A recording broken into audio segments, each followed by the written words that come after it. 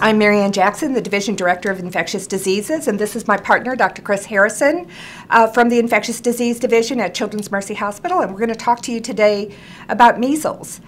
Chris, in our community, if parents haven't heard about it, they're going to hear soon about a measles outbreak in our community. What do they need to know about contagiousness of measles and what they can do to keep their child safe? Well, one of the things to know about measles is it is one of the most contagious diseases. It's 6 times more contagious than influenza, and you all have experience with influenza, I suspect.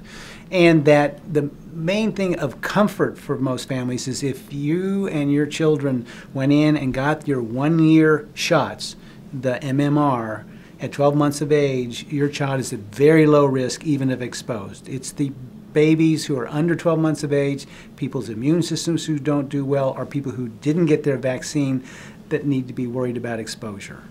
I think it's important too to remember that while we have measles in our own community, that children are at very high risk for measles if they travel internationally. And in those cases, children can start their measles vaccine at 6 months if they're leaving the country. And I think that's important to talk to pediatricians about.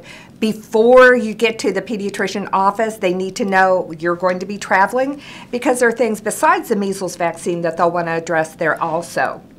In terms of measles in our community, are there important things regarding clusters of children who may be under-immunized that may be important for parents to know? Well, I think the daycare is one of the areas of focus, in that there are groups of children who are under 1 year of age who've never had the vaccine, and if measles gets into that mini community, that's where it will spread the fastest.